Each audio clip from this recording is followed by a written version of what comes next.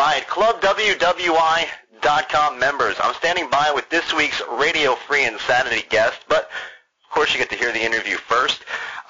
He's gone by many names.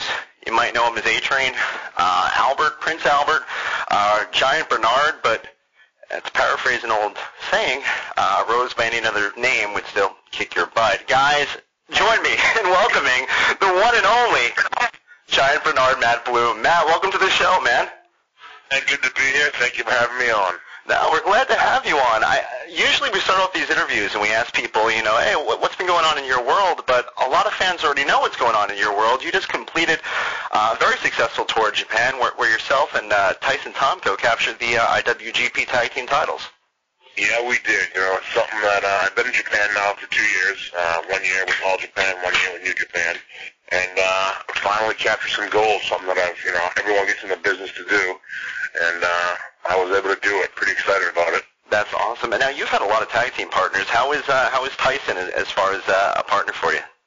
Yeah, I've had a ton of tag team partners actually. And Tomko and I, we gel. The good thing about that is we gel inside the ring as well as outside the ring. He's a good guy, great guy, and I enjoy working with him. And it's a lot of fun. And we're having a blast out there. I couldn't be happier. I really couldn't be. That's awesome. I think what's cool is, and we've talked to other people, Barry Buchanan we had on, for example, who went over to Japan. And when you're with WWE, they keep trying to find gimmicks to work and what gimmick will work. But when you go to Japan, you're a huge guy. You don't necessarily need to be dancing and things like that. The fans there are just so in awe of your size that, you can go out there and just be yourself. That's so the truth. With WWE and taking nothing away from them, it's a lot more theatrical. The gimmicks are needed. So, and as you said before, I had a ton of terrible monikers. From, Albert, Prince Albert, Hip Hop. They called me everything. And nothing really stuck. When I was in Japan, they gave me a name. Let me just use my size and athletic ability, and they said run with it. And they gave me a shot, and I guess it's appreciated out there. Yeah, definitely. Well, that's all. One of the things too with your name, I remember seeing you first debut with Droz as your partner, and I remember your name kind of fit the bill at the time. Prince Albert, teaming up with Droz, piercings, tattoos. But I know a lot of people, myself included, it was kind of a weird thing because it's a piercing, but not exactly in a place that people usually like to talk about. What went through your mind when they first told you were going to be named Prince Albert in WWF? I chuckled, but at the time, when I had the opportunity to be with WWF, I really didn't care what they called me. I just wanted the opportunity to go out there and work and try to showcase my talents. And, they could have called me anything, and they called me a lot of things, and it was good. I didn't really mind. I chuckled. Vince Russo came up with it. That's how his mind works, I guess. And we gave it a shot, and unfortunately things got cut short, as we all know why. And got switched to Albert, and then from there, we know the rest. Yeah, I think that you and Droz early on, you guys right off the bat were one of my favorite tag teams, and I remember I'm on Long Island, so Droz's situation happened right out here. For you, when Droz was injured in the ring and you knew that you had to kind of switch over, what was that like for you? It was still so early in your career to have something so major kind of, it sounds weird to say it happened to you, but it affected your career. How was that for you and dealing with that situation? It was tough. That was the first time that I've ever really, I'd dealt with death before, but I've never dealt with a good friend. And Droz and I were good friends, and we still are good friends. But it was a tough thing to see such a good guy go from being such a incredible outdoorsman, athlete, just all around. He still is a great person, but now he's just so limited, and it just happened like that. And it made me rethink my career, like just something that I'm ready to, take a chance. We all think we're invincible. And at a moment's notice, it could change like that for anyone, and that's what happened to Droz. And so I really didn't think about where my career was going to go. I just kind of thought about, wow, this is the career that I want. And I did some praying, and I felt like, this is our only chance we have at this life, and I wanted to be happy, and wrestling makes me happy. So I just take my chances. But as far as the business side of it, really put a wrinkle in which way we were going to go. They kind of had a storyline laid out for us, and that all changed at a moment's notice. Yeah. Well, then after that, they kind of, they started pulling back the Prince name, and you became Albert. and you got a chance to begin a tag team of TNA before there was the promotion TNA. You were Test and Albert along with Trish Stratus, which a lot of people remember was her original introduction to WWE. Yeah, that's Trish's. That was her first angle, and I knew from day one Trish would be successful in this business. You know, when you combine beauty and brains, and you're going to be successful. And she played her cards well, and look at her now. She's one of the better divas to come through that business. Absolutely. Well, I mean, and teaming up with Test as well. I mean, Test is one of those guys where it always kind of seemed like he was right on the cusp of being about to break into the next level, and everything would get scaled back, or he would leave. I mean, did you expect, as far as Test's career in the company, to go a little further than it did? Yeah, I don't understand. You know, I'm not sure what happened with Test's career. He obviously has the ability to be a top star. I mean, he looks great. I think he's a pretty good worker in the ring. I don't know what happened this last time with him getting released. I was kind of shocked, to be honest with you.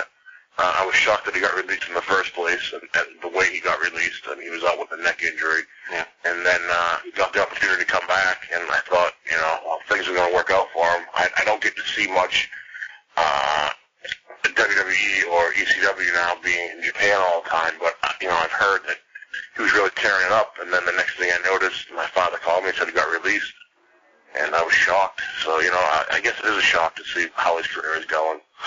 I mean, it's always kind of been like that with WWE. I mean, they treat people right when they're there, but one of the weird things is that sometimes these releases happen and no one sees it coming. You know, it'll just be one day somebody's, you know, on a show, or Sylvester Terkay was, you know, on SmackDown on a Friday and then released on a Monday. It was just such a weird thing. For you yourself, when you were released, I mean, did you kind of know it was coming, or was it more of a surprise to you? No, truthfully, I mean, they weren't doing anything with me. Okay. But, you know, at the time, you know, I was out on an injury. I blew my shoulder out, and I just had surgery, and I was about a month away from getting cleared to come back, and I was, you know, going full steam ahead. I was working in a ring out here in Arizona. I was getting in shape, and I was trying to come back in probably the best shape I've been in, and I got a call at 8 in the morning from Johnny Ace, and he told me they were letting me go, so it was kind of like a shock to me. But, you know, for about a day, I was angry, I was bitter, but I realized that, hey, you know, this is business, and you know, if you're not putting asses in seats, you're not making Vince money, and Vince is a businessman, and that's how he operates. And I wasn't obviously putting asses in seats. They were trying to find gimmicks for me that weren't working, and he decided to let me go. I didn't see it coming, you know, but it's always a possibility, as we know. Well, I think what was surprising too is that you were coming off of probably your most successful run there. I mean, before the injury, when you became A-Train, and you kind of, you know, changed your gimmick around a little bit. When you got the name A-Train, I mean, I know Devon Dudley actually, we had him on and we talked about it too, because that was one of his original wrestling names. But for you, what did you think of the name A-Train? And I mean, did you see it as an opportunity to finally kind of branch out from the Albert gimmick? Yeah, I did. You know, Paul Heyman came up with it for me. I felt it was, you know, a name doesn't really get someone over, but I felt it was a name that could stick with me. I liked my introduction, coming down the, you know, on the stage. I thought everything would kind of fit and gel. It started going well, but then things just ended. You know, I hurt myself, you know, they got injured and they got released, so never really got to get that A-Train going. I had a few months of it, but, you know, I had some good runs with Edge and Rey Mysterio, and it just kind of ended. Well, I think actually at that point in your career, you were involved in a feud with Chris Benoit that I think a lot of people finally got a chance to really see what you could do as far as, you know, in a wrestling match, because the two of you went out there, and I think a lot of people were saying, you know, well, you know, this is an opportunity, blah, blah, but you went out there with Chris, and you guys put on a great match on television. I think it was on the pay-per-view, right? Yeah, you know, it's pretty. I don't think it's even possible to have a bad match with Chris Benoit. I would say he is probably the best worker in the business when it comes to in-ring technique. I mean, he's just unbelievable, and he'll make anyone look good. And, you know, it's funny because the time that I started to angle with Chris, I was kind of down and really didn't. I was kind of losing my confidence with wrestling. I didn't think that I was ever gonna. You know, we all go into the business to become the best, and, you know, that's what I wanted to do. I wanted to be the best big man, and I started to have my doubts, and I got put in this angle with Benoit, and he just built this confidence about me that really made me feel good. And I enjoyed working him. I tell you, that was some of my most brutal. I was sore as hell when they were done, but most gratifying matches I had. Yeah, I mean, it was kind of like a different thing. There was less focus on kind of, as you said before, the theatrics of it, and it was more, I don't want to say Japanese style, but in the sense that it was based on just two guys going out there and wrestling as opposed to, you ran over my dog or something like that. Right. It really, you said it best. You said it isn't, but I really think it was a Japanese style. And they were years before Benoit would mention to me that when I was kind of stagnant, not doing anything, he's like, you should give Japan a shot. And I just felt, I don't want to walk some guaranteed money. I'm starting a family here. This might not be a good idea. And he said, I'm telling you, you'd really make your niche out there. And, God, I wish I did it when he said it, years younger. Because Japan, it's the place for me, That's awesome. I mean, well, is it weird to be out in Japan? Because we've asked a lot of the guys who did tours out there. I mean, it's rough. I mean, you go into a country that's kind of completely different language-wise and culture-wise. The first time you went out there and started working tours, was it a tough adjustment period, getting used to everything over there? Yeah, when I first went out there, I was with All Japan, and I had Chuck Palumbo, Johnny Stromboli, Umaga was out there, Bull Buchanan, D'Lo Brown. So there were a lot of, as they say, Gaijin foreigners out there that we all rode in the same bus. It was easy. It was easy for me to get acclimated. When I made the switch to New Japan, I was the only American at the time because Scott Norton was finishing up his run out there. So that's when it was funny because when I first went to Japan, I wasn't too nervous because I had a comfort. I had a blanket up there of other people I knew. But when I switched to New Japan, I was the only American. And I really didn't know the language well. I learned the basics of it, but I didn't have to learn it too much because I pretty much, kept myself with the Americans and a few of the Japanese guys that spoke good English. But when to New Japan, that was strange. Yeah. I mean, it's got to be like, it's almost like some of these foreign wrestlers that come to the United States and, you watch them in WWE and you think, does anyone understand this person? Do they have anyone who speaks the language? It's got to be, it's kind of like a reverse of what Tajiri went through over here. It is, it's funny because I see Tajiri and, I see Taco a lot. I have respect for them to come over here and, Taco came over here and didn't know the language at all. He learned the language and it's cultural. It's a lot different. So I have a lot of respect for those guys that come over and make the switch. Yeah. Well, and also you're huge. I mean, in a way, as a wrestler, you're a huge guy. And over there in Japan, it's always kind of been like, the bigger American wrestlers are huge attractions. Vader, Stan Hansen, Terry Gordy, and you're kind of that cloth in that you're a big, imposing guy that looks very different than a lot of the Japanese wrestlers out there because you tower over most of them. Yeah. By no means do I feel like I'm in the same name as a Hansen or a Gordy or even Vader or Norton yet, but that's my goal. But I went out there thinking I'm going to be the biggest guy out there, and there's some big boys out there. I mean, I work with Akibono a lot, and I mean he's a grand champion sumo. He's huge. I got some other guys out there, Nakanishi, who is a Japanese guy he's a jacked big guy. He's about 6'3", 6'4". I mean he's a big kid, and I was shocked. There's some big boys out there. Yeah. It's a lot of people I think tend to look at the Japanese wrestlers that come to America and they say they're all cruiserweights, they're all high flyers, but I mean it's mixed up no matter where you go. Yeah, you're right. Absolutely. Absolutely. Well, let me ask you about your look, because one of the things that any fan who hasn't seen you in Japan yet might not realize, you're now in Japan. You're not really sporting the hairy chest and the hairy back, but more so you have tattoos. You have the whole tribal over the front, of your torso. What was the decision like to get the tattoos? Did you think it was more like kind of like being reborn in your career, or was it something that you always wanted to do but couldn't because of your gimmick? It's something I always wanted to do. When my first time, before I even signed with WWF, it's something I wanted to do. I mean, the same idea I had, but I got signed with WWF and I started wrestling, so I really didn't have time to take off and go get tattooed and had the opportunity to do it. And then I came to WWF and I shaved my back. And Vince saw me with the hairy back and hairy chest. And I shaved my back and I shaved my chest one day, and he said, "Don't do it again.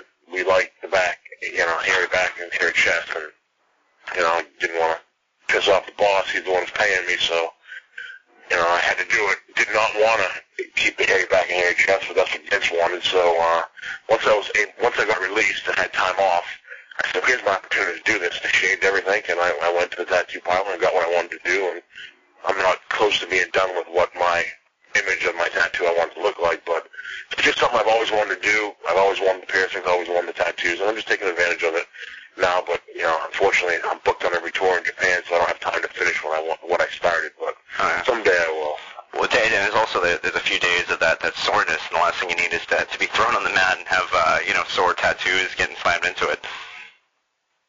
I'm sorry. No, I'm saying also when you get tattooed, you have to wait a few days because it's sore and it's red and you can't really touch it or anything like that. So I mean, people who don't have tattoos might not realize, but once you get it, you have to wait at least a few days before you go back into the ring again. You'll screw. Yeah, you definitely. When I first got when I was down in when I signed with WWE, they sent me down to Memphis, and that's when I first got wrestlers are a strange breed.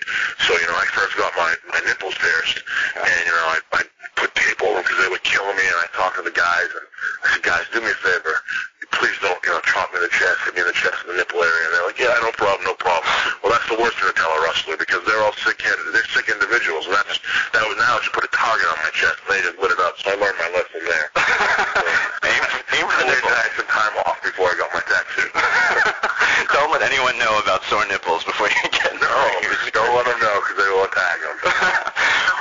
Well, one of the other gimmicks you had in WWE, which kind of was the one that stands out because it was so different than the other ones you were playing. You teamed up with Scotty Tuhani for a while, and it kind of was like a bit of the Rikishi thing in that you were the giant with the smaller guy, but you were playing the gimmick that he was playing as a hippo. What was that for you going from the gimmicks that you had been doing to that gimmick? What was that like? I mean, were you happy about it, or were you just like, when I was first told the idea, I cringed, not gonna lie, I cringed, and I went to Vince, and I had this whole plan laid out, and I told Vince, I don't want to be a second Rikishi, because Rikishi really tore it up in that gimmick, and to be a second or anything's not good. I went and I told Vince, and Vince could sell ice to an Eskimo. I mean, I walked out of that meeting thinking that, people and Scotty Tuhani on their next Road Warriors. Okay. And so, I went out there, I gave it a shot. I think it was a foolish gimmick to stick a 6'7", 350-pound guy into that type of mode. I don't know if they maybe wanted to see a different side of me if I could do it, or someone in the back wanted to get a good laugh out of it. Who knows? But I always took my job seriously. If they wanted me to do something, I went out and do it. I learned my lesson. I think if that was to happen now, I'd probably I'd kibosh it, but, you live and learn. I don't regret what I do. I always regret what I don't do. Awesome. That's a good way to kind of look at things, because actually right after that, you began, as we said before, probably the highlight of your WWE career, where you actually are kind of made history in a way, because I think you could honestly say you're the only man in the world who has fought both Akebono and Stephanie McMahon. I don't think anyone else can possibly even say that. And to me, I mean, watching you go in there and wrestling Stephanie, all I kept thinking is, what goes through the mind of a guy your size to go in there with the boss's little girl and have to have a match? I mean, how nerve-wracking was that for you, worrying that you might, smack her in half or something like that? Oh man, I was stressful. You don't want to hurt the boss's daughter. And I remember Fit Finlay and I were talking about some things I could do to her, and we were working on some things, and it was we definitely said no to a lot of things, but it was an experience.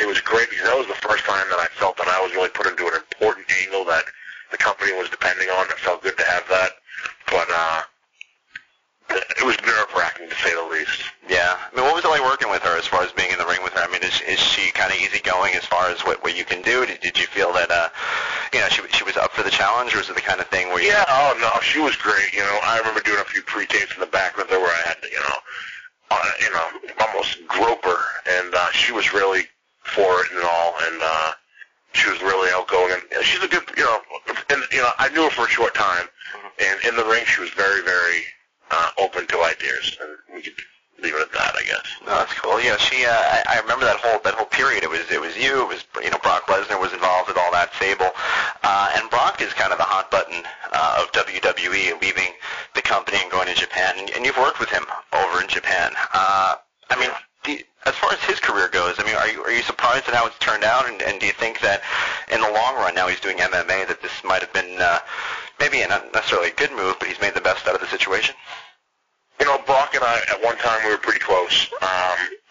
And I remember him telling me that he was going to make the jump from wrestling. He didn't want to do it anymore. And, you know, I said it before, this isn't a dress rehearsal, this is our life, and I told him that, and it's the only chance you get, and if you're not happy doing this, I mean, the kid walked away from a lot of money. Yeah. So I give him credit for doing that. He had a huge opportunity. Vince loved him. He paid him good money, but he wasn't happy. And if you know, how many people do that? Many people get stuck in the same old job every day, day in and day out, not happy. And it becomes just like they become robots, and Brock wasn't happy. He made the most of the opportunity. He made the jump. Do I think he did it the right way? No, I don't. But, you know, he wasn't happy, and he did what he had to do. Yeah. So we'll see what happens. Well, he was one of those guys, too, I think, in the business, and we see it a lot with people. I mean, you had a strong history getting into the industry and past accomplishments before WWE, but it seems typical a lot of times where guys kind of come in and they get signed very early on in their career and they show up there that they don't realize how hard it is for some guys to get to the position that they're in because it was, I don't want to say easy for them, but, you know, they kind of walked into it early on in their career. I would probably say that I was the beginning of that, having the opportunity pretty quick, because, you know, when I hear stories about, you know, like Eddie Guerrero, may rest in peace, or Benoit, and these guys who put years and years and years into the business, where, you know, I came out of football, I started teaching. I was probably training for wrestling for a year and a half before I got the opportunity to get signed by WWF. So I think I was the beginning of that time where they really gave guys an opportunity pretty quickly. And now I hear about these guys that they just look great and they're giving opportunities, and I think that's a shame. I think you got to pay some type of dues, and for me to say that, I mean, I kind of cringe because I really didn't pay the dues that some of my people that I really respect in this business have paid.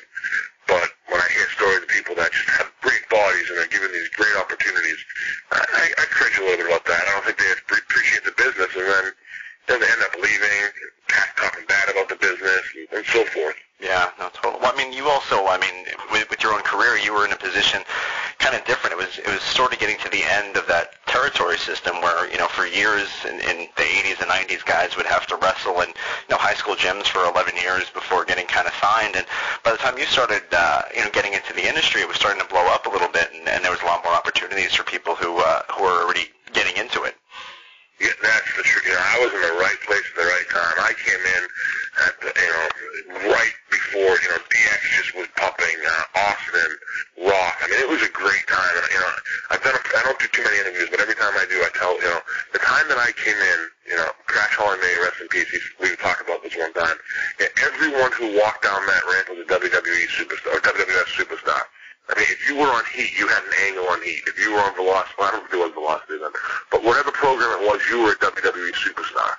Where now I think, and I don't get to see it as much anymore, but when I was released and I watched it, I felt like the show was really based around a few superstars rather than the whole roster. Mm-hmm. Yeah, it was different than the late 90s. It kind of seemed like everyone had a bit of a storyline. The dynamics are much different now.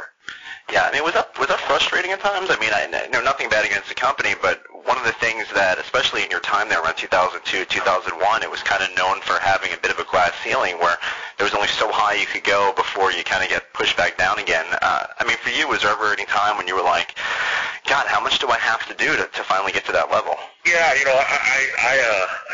I got probably the most frustrated I got was right before I won the Intercontinental Championship.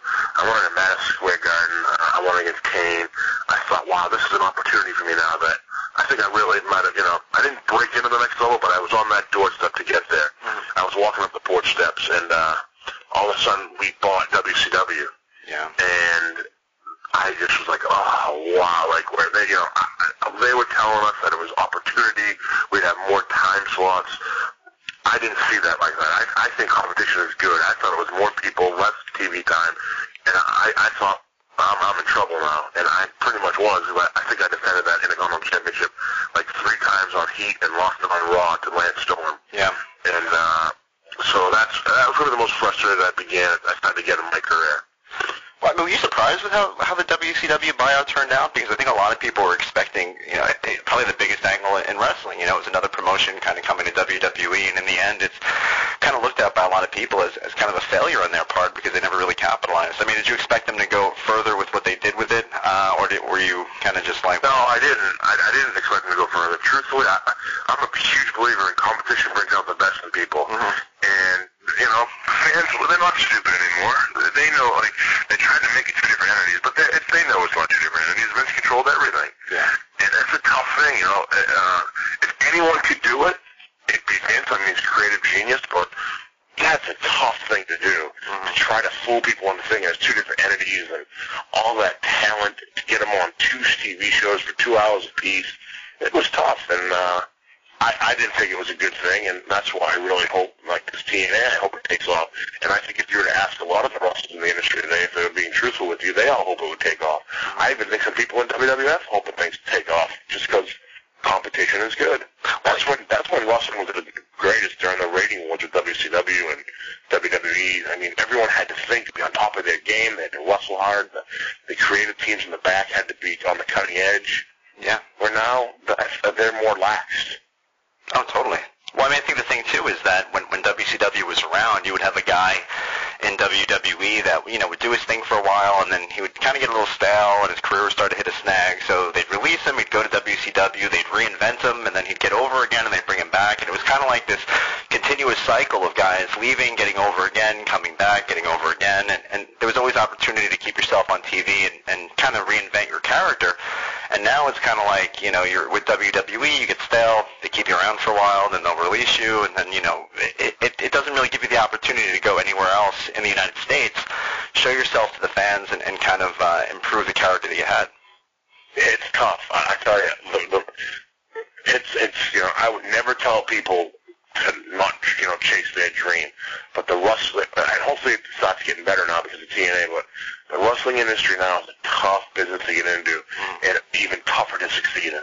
Oh, yeah. Because there's so many people that want to do it, but now there's just so few slots with one company. Oh, yeah. I mean, it's changed a lot. There was a time when, you know, in the 80s, you know, everyone says, you know, pays your dues, but a lot of those guys, you know, you're talking hundreds of people were in the circuit because there were promotions, you know, on every block, you know. Exactly. Yeah, it's so right. So true. Well, that was, I think Kevin Nash had said it. We had him on in January, and he had said that when he first got into the industry, you know, he was doing 300 days a year and getting out there, and even not even with your character, but getting experience. And he would get experience in front of a crowd working 300 days a year. And he said nowadays, anybody, you know, who's not in WWE, they're kind of lucky to get half of that in the United States. Yeah, he said it, that's the truth right there, and he knows because, you know, he's done it all. Yeah. Well, I mean, have you gotten to see any of TNA? I mean, if they were to call you tomorrow and ask you to come and maybe work with them, I mean, would that be something you'd be interested in, or? Yeah, of course. You know, I never burn any bridge. I never close any door. I always leave them open to see what happens. I take advantage of any opportunity. I'm a little bit smarter in the business now. I kind of look to see what they had in the future for me rather than living in the moment. Because obviously we know this business, you need to know what are the legs a character has or the idea has. I don't want to be a flash in the pan. So, of course, I think they're a great company. Tom goes there a lot now. I don't get to see too much of it.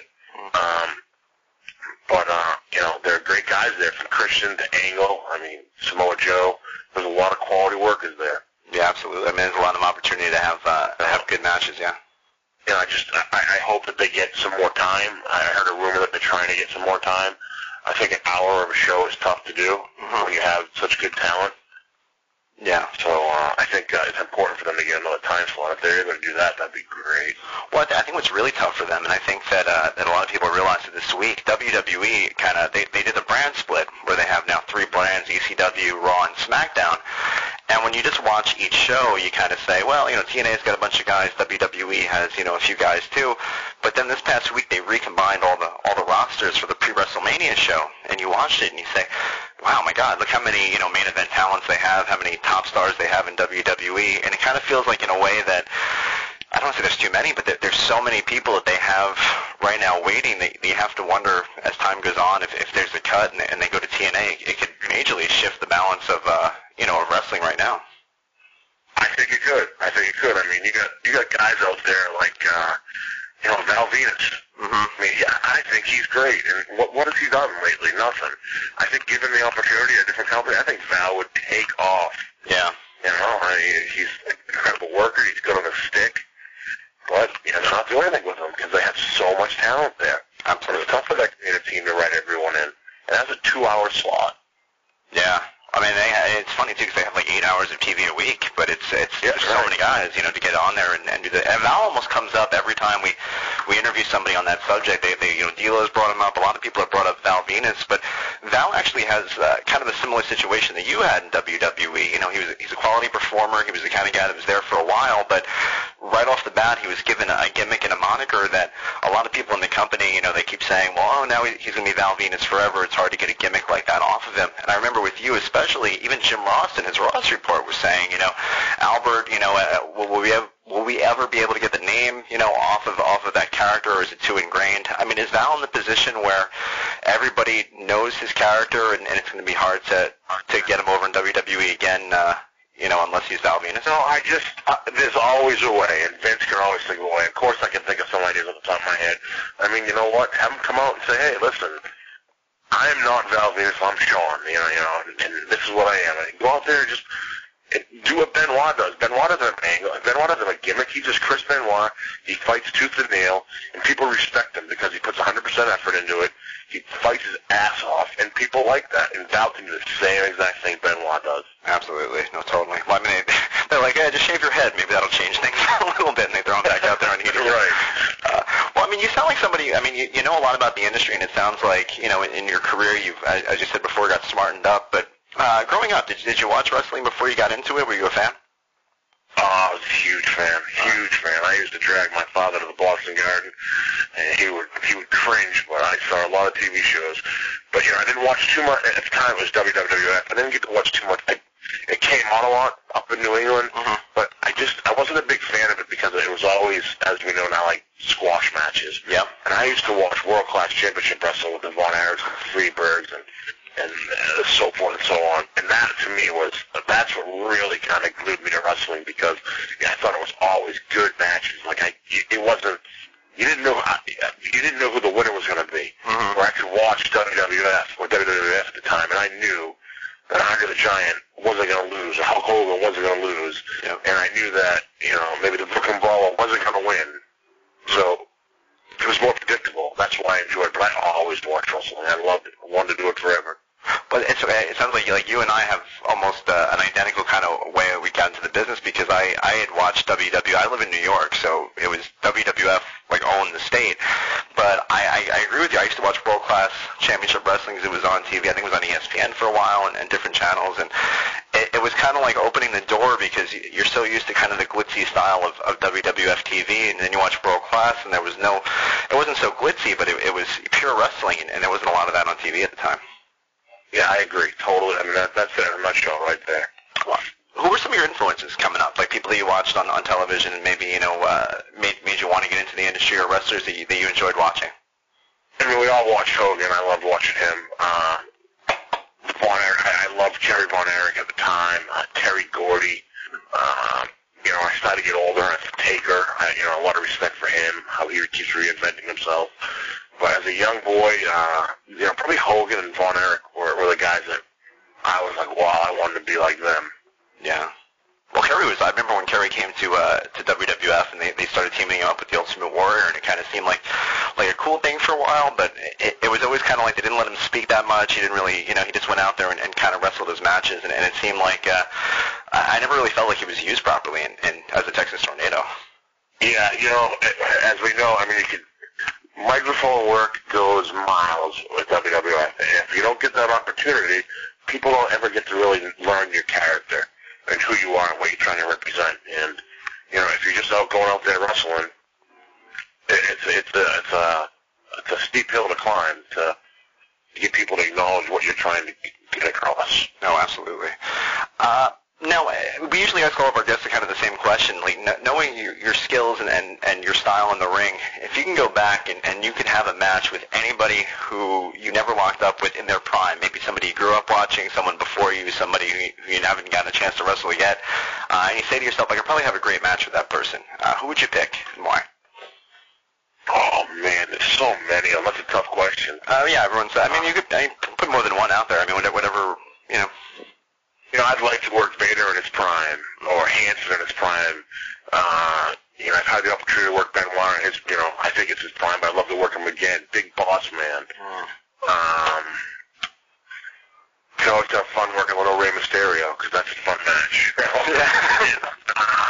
And Hogan would be cool. There's just so many of them, and I don't think I have one particular dream match. Okay. Well, I think a lot of fans, too, that of today don't even realize. I remember as a kid watching Vader in Japan and WCW, and he was a monster back when The Undertaker was first starting to do the Invincible thing. Vader was already ingrained as the Invincible Monster, and it kind of seems like a lot of fans today might not realize that because of some of his later stints in WWF. But Vader was, he was a monster. Vader was, there was a guy who was 6'4", 300 plus, and he was agile. He could move in the ring and do some really, he did a moonsault that was beautiful. He in his prime, he can go. Yeah. To this day, I think it was the Joe Thurman thing when he broke the guy's back on Worldwide. It was like. Yeah, I remember that. I think I still have it on tape somewhere, and you see this fan in the front row just jumps up and holds his head like, holy crap! It was just terrible. Absolutely nuts, man. Did you watch WCW before you got into the business? Was that something that you were a fan of? I know it was on TBS out by us. I watched it. When I was in college, I'd watch it, but it really didn't get huge until the rating war started, and that's right when I kind of finished college. Yeah. As a fan, too, in the industry, and I ask a lot of people who grew up as fans and got into the wrestling business, when you first got into it and you got a chance to meet some of these guys that you watched, as a kid and learn from them, in a way, because WWF was still very heavy on bringing in legends and still is to this day. As a wrestling fan, to get into the industry and get to learn from these people, what was that like for you? Was it the first time you stepped into a locker room and dealt with that? It was awing, to say the least. I remember the first time I walked in the locker room and I actually sat down and I was getting my bag all unpacked and all, and here comes Hogan. It was a little later into my career, so I've already been around the likes of, the Shawn Michaels, the Diesels, the Undertakers, who I was also in awe of meeting them for the first time, but looking up and seeing Hulk Hogan sitting next to me, and I was like, wow, this is pretty cool, and I pretty much stuck my foot in my mouth. I said, I used to watch you when I was a little kid. Oh, Jesus. Nice kid, and I was like, oh, I didn't mean it like that, but it's really nice to meet you. I've had people on the show before. I'm like, I used to watch you when I was like 4, and they're like, yeah, thanks. Yeah, when I was like 6, you were awesome. Thanks a lot, buddy. And it's funny too because it was marketed to our age group. We're roughly I'm going to be 30 in July, and I always told people growing up as a kid, when I was around like 8 years old, wrestling was cartoons, which I watched as an 8-year-old, and then when I got to college, it was more like that, hardcore kind of in your face. So in a way, it's almost like the business grew up as I grew up, just like you. Absolutely. Through the time frames. Now, let me ask you one of the last questions. One of our readers actually wanted me to ask you. If the opportunity ever came up to go back to WWE, would that be something you'd be interested in, or are you kind of set with where you are right now? Like I said before, I would never close the door. I'd always keep the bridges open. I don't think WWE needs me right now.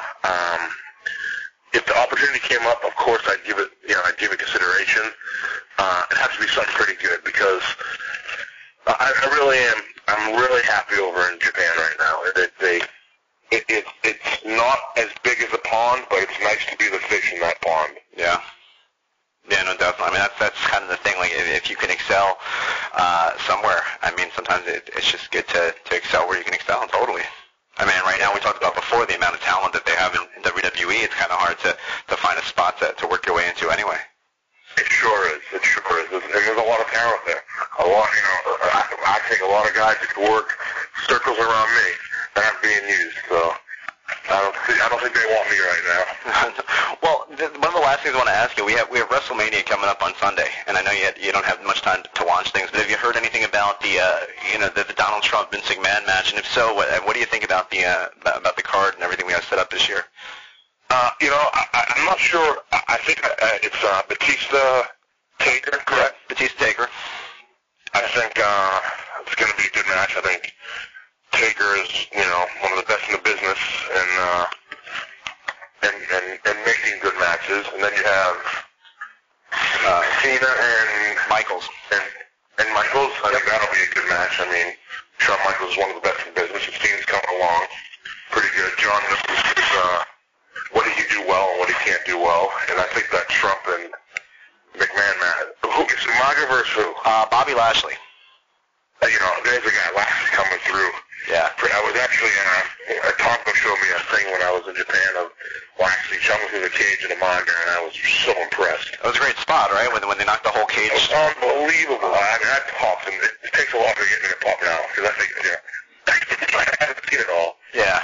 But it was pretty cool to see that, and I think that'll be a good match. You know, I don't know much of the undercard. Those are the only 3 matches that I know. Oh, yeah, they have, there's another Money in the Bank match this year where, they go for the ladder match for the title shot, and there's like 8 guys, like the Hardys, CM Punk, who else, Booker is in it, I think Finlay, Ken Kennedy. It's a pretty stacked card this year, and it kind of seems like they're going full steam ahead because they have kind of that celebrity endorsement. And it always seems like what's cool about WWE, we come down on them a lot on our site sometimes when creatively they hit flaws, but when they have something really good to promote, I mean, they promote it to the hilt, and they do whatever they can to kind of frame it as best they can to the mainstream. Oh, WWE is good at promoting. I agree with you. Sometimes they might drop the ball on some ideas, but when it comes to getting something out to the public, they are the best at that. Absolutely. Well, Matt, before I let you go, last thing, we give every one of our guests the opportunity to speak to their fans, people who have followed them for years, following their careers now, and since the day they began. So what do you have to say to all your little Bernards, I guess we can call them? Well, there aren't many of them, but if there are some of them, I appreciate, all you guys have booed me, cheered me, followed me, and if you get an opportunity to watch some of my New Japan stuff, I think you'd enjoy it, and thanks, guys, and thanks to all the fans out there who aren't Bernard fans to keep following wrestling and supporting it. Awesome. Guys, Matt, I just want to thank you once again for taking the time, and thanks for joining our show this week. Hey, bro, I appreciate you having me on.